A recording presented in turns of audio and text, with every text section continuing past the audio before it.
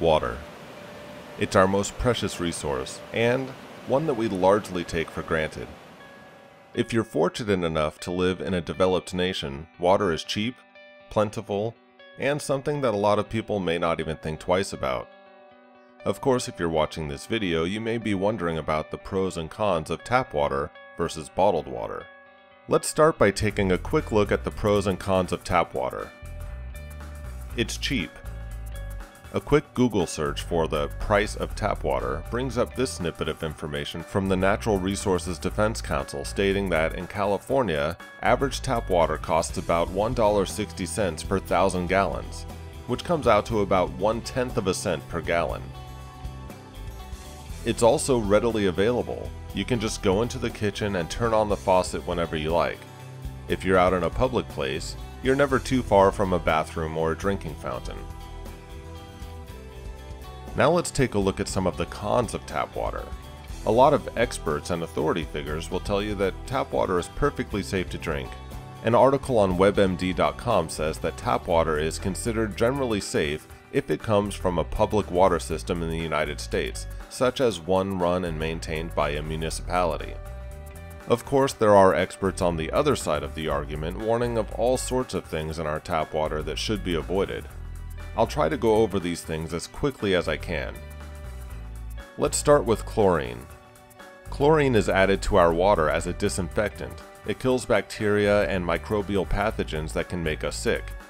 But should we really be ingesting chlorine?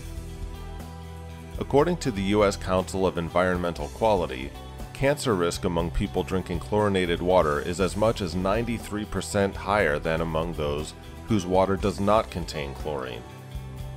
There's also evidence to suggest that chlorinated water may contribute to an increased risk of heart disease. If you're not worried about chlorine, let's take a look at fluoride. Fluoride is added to our water to help prevent tooth decay. A lot of experts and organizations say that it is perfectly safe and effective. However, countries that fluoridate their water do not have a lower rate of tooth decay than countries that do not fluoridate their water. Fluoride is also linked to a number of health problems like nutrient deficiencies, kidney disease, and diabetes. Depending on which experts or government agencies you listen to, chlorine and fluoride may be not only safe but also beneficial, or they may be poisons that we ingest on a daily basis. Even if chlorine and fluoride are toxic, they're probably not the worst things that can be found in tap water. Municipal tap water may also contain heavy metals such as arsenic, cadmium, chromium, lead, and selenium, which are known toxins. Even pharmaceuticals can be found in tap water. That's right, there are trace amounts of prescription drugs found in municipal tap water. With all of these nasty things that could potentially be in our tap water, choosing bottled water would seem like the obvious choice. But not so fast. Bottled water is marketed to us to make us feel like it's as pure as can be, with pretty mountain streams in their advertisements and on their labels. Some brands may get their water from sparkling mountain streams, but a good percentage of bottled water comes straight from a municipal water supply, which is where your tap water comes from. If you're lucky, the bottled water company will purify the water through a filtration process. But even if the water is purified, there's very little oversight of the bottling process. In an article published on the Natural Resources Defense Council website, they state that 60 to 70% of the bottled water sold in the United States is exempt from the FDA's bottled water standards. It's also important to point out that municipal water must meet EPA standards, which are far more strict than the FDA standards that bottled water companies must meet. That is, if they're not exempted from meeting these standards in the first place. So although bottled water is marketed to us as the purest, healthiest water you can drink, it's really difficult to know if it's any better than tap water, and in some cases, it may even be worse. Even if we assume that bottled water is as pure as the corporations that bottle it would have us believe, there are a number of other problems with bottled water.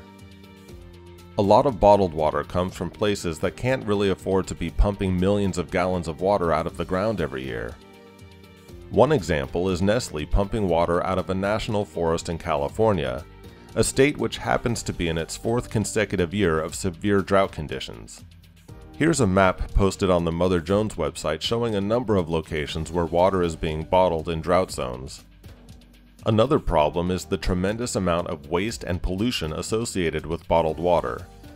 In the United States alone, we consume about 30 billion bottles of water every year. Most of those bottles don't find their way into a recycling plant, but rather into landfills or even into the ocean. Of course, it also requires resources to produce and transport all of those bottles. It's estimated that we use 17 million barrels of oil each year to produce those 30 billion bottles of water.